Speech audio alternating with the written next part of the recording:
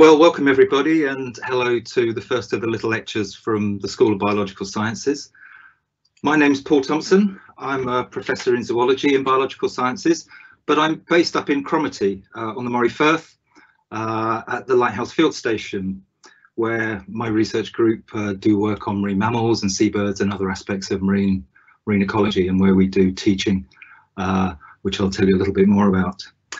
So this year the university is celebrating 525 years. In Cromarty we're actually celebrating 30 years of work up here. And so what I want to do over the next 20 minutes or so is give you an overview of some of the work that we've carried out over that period, talking about the research and the training and the teaching, and at the end giving you an insight into some of the careers that some of our students, in this case master's project students, have gone on to carry out. But as my title suggests, I'm keen to highlight how much has changed over that period, both in terms of our understanding of marine mammal ecology, but also in public attitudes and government legislation and protection for those animals.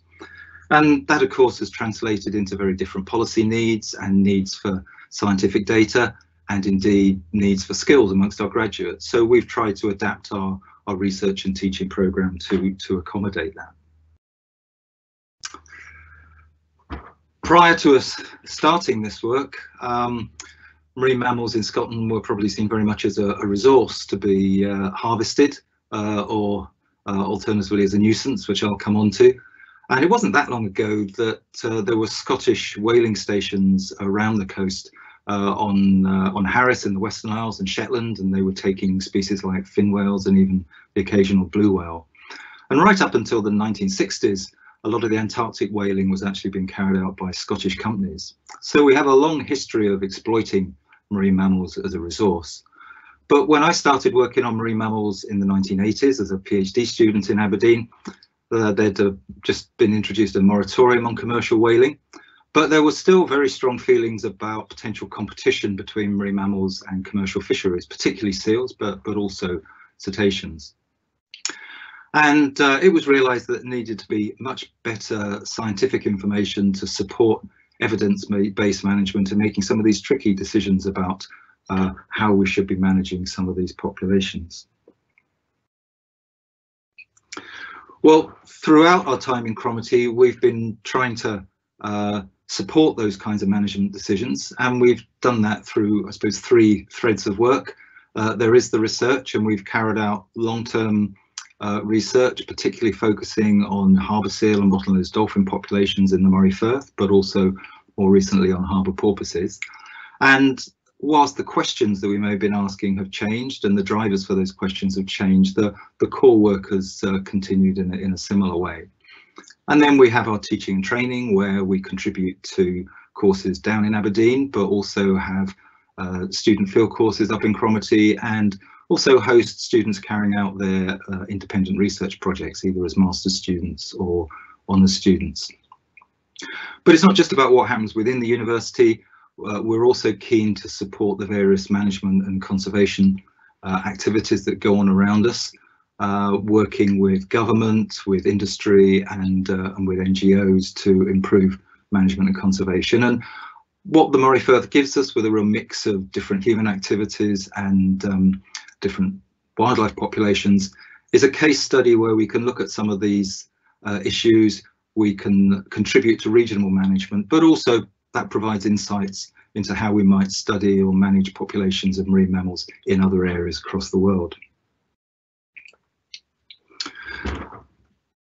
So I suppose if I had to describe my science, I'd say I'm a population ecologist. I'm interested in how environmental variation affects marine top predator populations, so marine mammals such as the harbour seals and the bottlenose dolphins, but also seabirds. But we're particularly interested in how individuals within those populations behave. And so the work that I've carried out with many colleagues over the years has been very much focusing on following individuals in those populations. The bottlenose dolphins and the seals we recognise from natural marks on their pelage or their fins. The seabirds, we mark them with colourings that allow us to follow them. Porpoises, actually you can't recognise them individually, and that constrains some of those studies. But that approach has been continued throughout that period. And of course, with environmental variation, some of that is natural environmental variation, but some of it is down to things that we're doing to the environment as humans.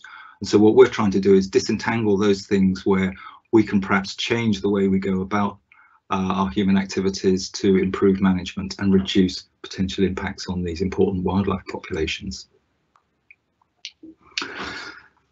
I mentioned at the beginning that marine mammals were often seen as a bit of a nuisance, and that was certainly the case amongst fishermen around Scotland in the 1980s and before. And when we first arrived in the area, we were particularly looking at interactions between harbour seals and salmon fishermen in the Moray Firth. Lots of important salmon rivers and important for commercial netting and also rod and line fishery. And there'd been calls for culls because of perceived increases in seals in these local estuaries, but we didn't know very much about how the populations were really changing, whether they ate salmon all the time, where they fed. So our studies were trying to understand more about their diet, sifting through scat samples to look at the many different species they actually eat, tracking individuals, showing that they spend quite a lot of time out at sea as well as in the estuaries, and that actually it's a much more complex issue than it was often painted at the time. But around that time, we also saw the first of a couple of major mass deaths of harbour seals, particularly in the southern North Sea, where around about 50% of some of those populations died from phocine distemper virus, and there were concerns that that may have been related to pollution and other human activities. And so that was a bit of a step change in people's concerns about some of these seal populations, worrying about their conservation status as much as worrying about there being too many as a competition with fisheries. And more recently, there have been continue to be harbour seal declines throughout Scottish waters, and now government is much more concerned about what might be driving some of those declines in populations rather than worrying about whether or not there are too many.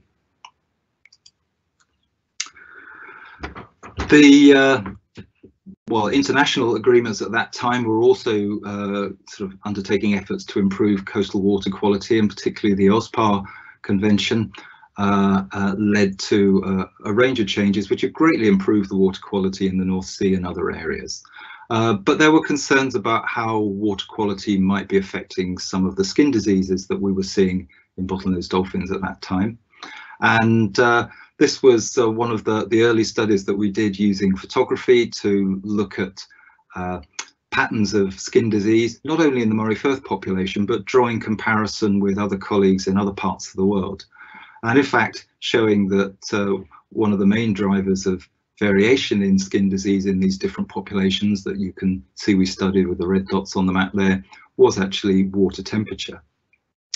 One of the other important points to flag about this slide, I think, is the importance of collaboration, both within different parts of the University of Aberdeen, but with other UK colleagues and a range of international colleagues. And much of our work has either been directly collaborating with colleagues elsewhere or drawing comparison with colleagues who are doing similar studies. And that in itself has developed a network which has created a lot of opportunities for students working with us to go on and work in some of these other areas. That also brought changes in the level of marine protection for marine mammals, both seals and dolphins in this area. When we started, there was very little protection for those populations, and there were no marine protected areas for marine mammals in UK waters. But another bit of international legislation, the European Union's Habitats Directive, was a real game changer there. As a result of that, the UK and other European countries have developed a network of special areas of conservation. And the one that we're most involved with here in the Moray Firth is the bottlenose dolphin population, where the work that we did has supported both the development of that special area of conservation and the monitoring programs that look at its success over the years. And this is where we use photographs of those individual dolphins to estimate trends in their population, but also to look at things such as their social structure and their reproductive success and their survival.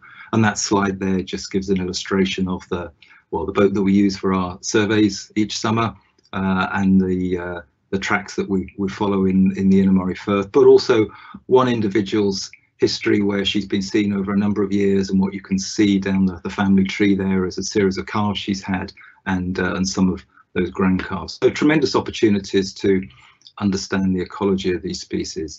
And looking back to when we first started, that was a time when people felt that you couldn't really do research on cetaceans, whales and dolphins in UK waters because they just weren't predictable enough.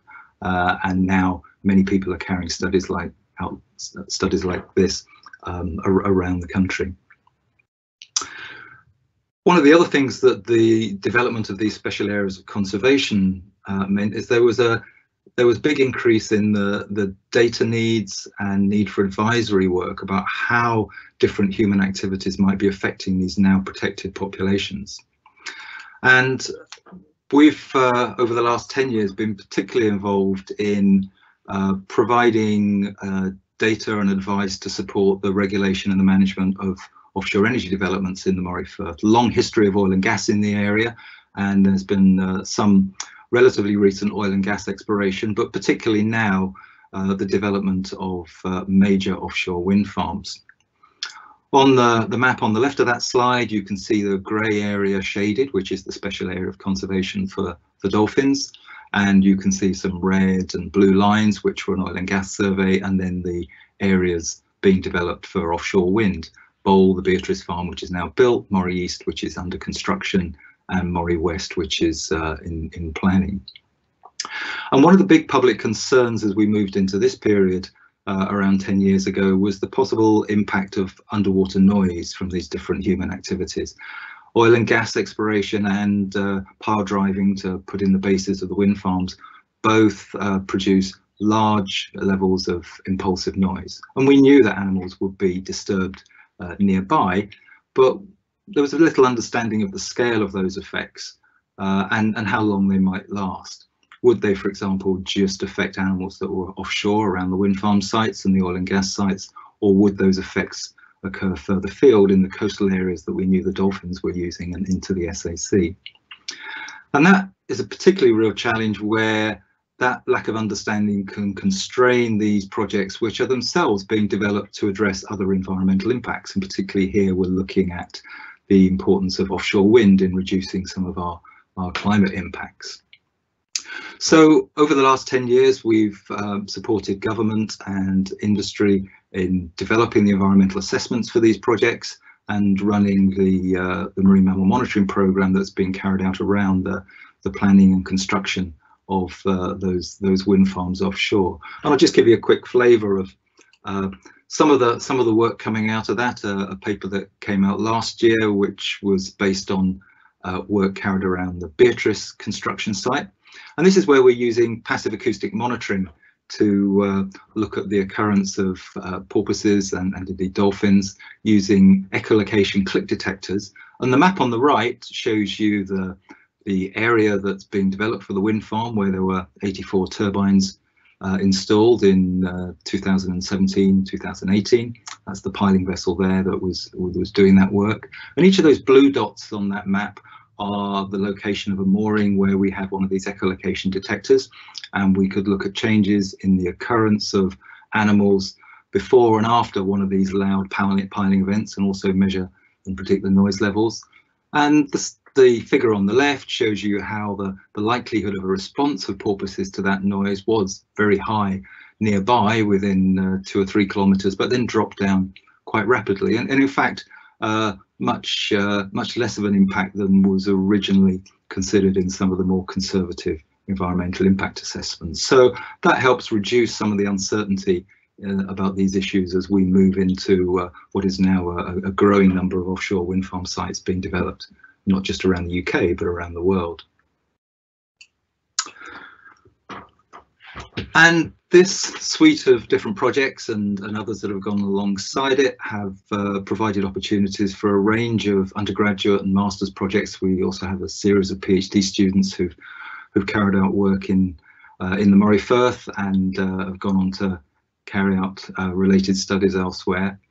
But I just wanted to finish off highlighting just a few of those cases, and particularly where we have more and more situations where environmental assessments require advice specifically about marine mammal ecology, and actually increasingly about the effects of noise and so on.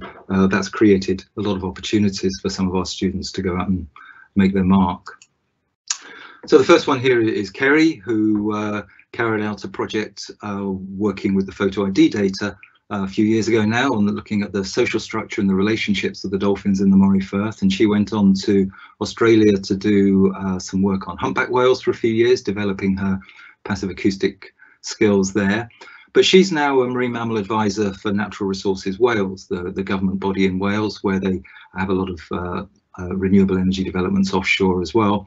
And in fact, a number of our students have gone on to work as marine mammal advisors in different government agencies, both within the UK and in North America. Another student who was working with acoustics for her masters was Tess. She was actually doing work alongside some of the early acoustic surveys that we did out over the oil and gas and wind farm sites.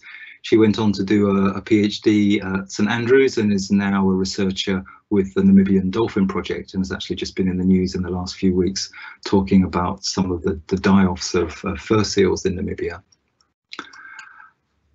Several students have also ended up working in consultancy related both to offshore energy and to marine mammal advice. Kenneth worked on boat traffic just in the mouth of the Cromarty Firth, using acoustics and observations from the shore, and that's been another big area of interest amongst the public and regulators as we try and make sure that the new interest in dolphins as a resource for tourism doesn't interfere with their populations, and looking at how we might manage dolphin watching and boat traffic moving into these areas. And Kenneth, actually soon after he graduated with his masters, went to work at Exodus, initially mostly with oil and gas work advice, but now is very heavily involved in offshore renewables. A lot of the early work on marine mammal ecology was based on analysis of dead animals, and whilst we've now got much better opportunities to study them live at sea, there's still much to be learned from those animals that do pitch up on the beach stranded. And over the years, we've worked closely with the Scottish Marine Animal Stranding Scheme, who are based in Inverness. And Marielle did a project working with data from that scheme, looking at patterns of porpoise strandings over the years. And through that project, when she was based in Cromarty, got to know the team in Inverness, and has since been working with them, and now is their data specialist as they go about trying to understand the causes of death and recording the strandings of different marine mammals around the Scottish coast. And then finally, Jess, well, another of the students who was looking at interactions between boats and dolphins in the Moray Firth, and she's a self-confessed ship nerd, so she loved doing that project, and now she's got her dream job, having worked with one of our old PhD students in the US for a while. She's now working with Fisheries and Oceans Canada on a really important piece of work where they're using passive acoustics to look at the movements of right whales, one of the most endangered populations in the world, and working closely with all the ship traffic to make sure that vessel operators know where these whales are to avoid ship strikes, because it's known that ship strikes can be a really important cause of mortality for this population. And you can find out more about that work on the web. So, bit of a whistle-stop tour, but hopefully given you an idea of some of the work we've done in relation to those changing needs of government and interest in the public. You can find out more about the papers that I referred to in the slides on our website there, and also find other links to what other students have gone on to do.